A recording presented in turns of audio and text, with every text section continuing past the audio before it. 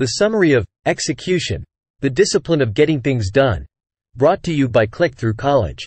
Part 1. Why execution is needed. 1. Execution defined. Execution is introduced as not merely the tactic but the core discipline of getting things done. Bossidy and Sharon express that execution isn't just a set of tasks. It's a system of getting things done through people, following the plan, and achieving desired outcomes. Execution is about bringing the company's strategy to fruition, making it come alive in the actual day-to-day workings of the business. 2. The importance of execution. The authors lay out a strong case for why execution is essential for any successful business. They argue that many businesses fail to realize their strategies not because they're flawed, but because they aren't executed properly. The ability to execute is a distinct skill that sets apart successful companies from the rest. 3. Execution as a discipline. Execution is further explained as a discipline and a critical part of the strategy. It's about having a comprehensive understanding of the business, its people, and its environment. It is also a systematic process of rigorously discussing hows and whats, questioning, tenaciously following through, and ensuring accountability. 4. The role of leadership in execution. A substantial part of this section is dedicated to discussing the role of leadership in execution. The authors argue that leaders, from the CEO to middle management, have a crucial role in ensuring execution. They must be engaged not only in the formulation of strategy but also in its execution. Leaders must be realistic and honest about the company's realities, and they need to follow through on agreed-upon strategies and actions. 5. The gap nobody knows. Here, Bossidy and Sharon introduce the concept of the gap between strategy and execution. Many companies have ambitious strategies, but there's often a gap when it comes to delivering on those strategies. This gap is rarely acknowledged and addressed. Yet, closing this gap is crucial for the success of any organization. The authors propose that execution is the tool that bridges this gap. 6. Building blocks of execution. Towards the end of Part 1, the authors introduce the 3 building blocks of execution: people, strategy, and operations. People are a key element because without the right team in place, execution isn't possible. The authors discuss the importance of selecting the right people, developing them, and ensuring they're in the right roles. Strategy is about making a realistic assessment of the company's strengths and weaknesses and using it to determine the company's path forward. And operations is about the day-to-day running of the company, ensuring the strategic plans are implemented effectively. In conclusion, Part 1 of Execution, the discipline of getting things done, makes a compelling argument for the importance of execution in achieving business success. The authors contend that execution is not just a matter of implementing a plan, but a discipline that should be integrated into a company's strategy, its goals, and its leadership. They argue that the key to successful execution lies in managing people, strategy, and operations effectively. Execution is positioned as a critical factor that differentiates successful companies from unsuccessful ones. It's not just about strategy, it's about delivering on that strategy and getting the job done. Part 2. The building blocks of execution. 1. People, the heart of execution. The authors posit that people are the core of any business operation.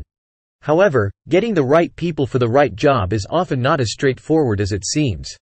This section provides insight into the process of assessing, selecting, and developing people within the organization. The authors also discuss leadership traits and emphasize the importance of nurturing leadership within the ranks. They argue that it's vital to identify potential leaders, develop their skills, and place them where they can make the most significant impact. For this, a robust review process that evaluates people objectively based on performance and behaviors is necessary.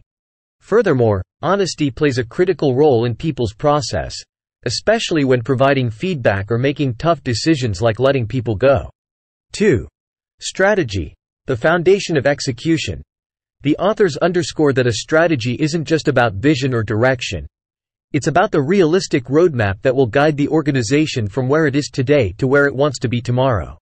The strategy process, as per the authors, involves assessing the company's current status, defining the desired future state, and then laying out a realistic, feasible, and flexible plan to reach that state. The strategic plan should reflect the organization's capabilities and take into consideration potential risks and market conditions. A robust and effective strategy is one that's well understood throughout the organization, has been discussed and debated at different levels, and is linked to operational realities. 3. Operations. The last link in the chain of execution. Operations refer to the day-to-day activities that keep the business running and directly contribute to its profitability and sustainability. This section emphasizes that the operations process is the final link in the execution chain. Operational plans and processes are the means by which the strategic goals become everyday actions. An efficient operational process requires clear goals, rigorous follow-ups, and a comprehensive review mechanism. It's essential to establish timelines, identify bottlenecks, and set key performance metrics that would indicate the effectiveness of operations. Operations also need to be flexible and adaptable to unexpected changes or new opportunities. 4. The importance of robust dialogue. Throughout the discussion of these building blocks, Bossidy and Sharon emphasize the significance of open, honest, and robust dialogue. Whether it's about people, strategy, or operations, having meaningful conversations is integral to effective execution. These discussions help in uncovering realities, scrutinizing plans, making sound decisions, and ensuring everyone is on the same page. It fosters a culture of accountability and learning, which is essential for execution. To conclude, Part 2 of Execution, the discipline of getting things done, delves into the three fundamental building blocks of execution: people, strategy, and operations. The authors emphasize that these are interdependent and need to be managed holistically. The right people, a sound and feasible strategy, and effective operations are the foundations for successful execution. It's not just about having these elements in place but about managing them effectively, ensuring they align with the organization's goals, and cultivating a culture of accountability and dialogue around them. The premise is clear. Execution is not an isolated task or a single event, but a continuous process that should be integrated into the business's overall strategy and culture. Part 3. The three core processes of execution. 1. The people process. Getting the right people in the right roles. The people process is about building a strong team and ensuring that individuals are placed in roles that align with their skills and capabilities. The authors emphasize the importance of evaluating individuals based on their performance and behaviors, providing constructive feedback, and fostering a culture of continuous improvement. They stress that leaders should be actively involved in evaluating and developing people, rather than delegating it solely to the HR department. A critical aspect of the people process is ensuring that there is a clear alignment between people and the organization's strategy and goals. 2. The strategy process, linking strategy to operations. The strategy process involves translating the organization's strategy into actionable steps that drive execution. Bossidy and Sharon highlight the need for a clear and well-communicated strategy that is linked to operational realities. They emphasize that leaders must actively lead the strategy process and involve key individuals at different levels of the organization in strategic discussions. Additionally, the authors stress the importance of breaking down the strategy into specific, measurable objectives and ensuring that everyone understands their role in executing the strategy. Regular strategy reviews and adaptability to changing market conditions are also crucial to maintaining an effective strategy process. 3. The operations process, making strategy everyone's job.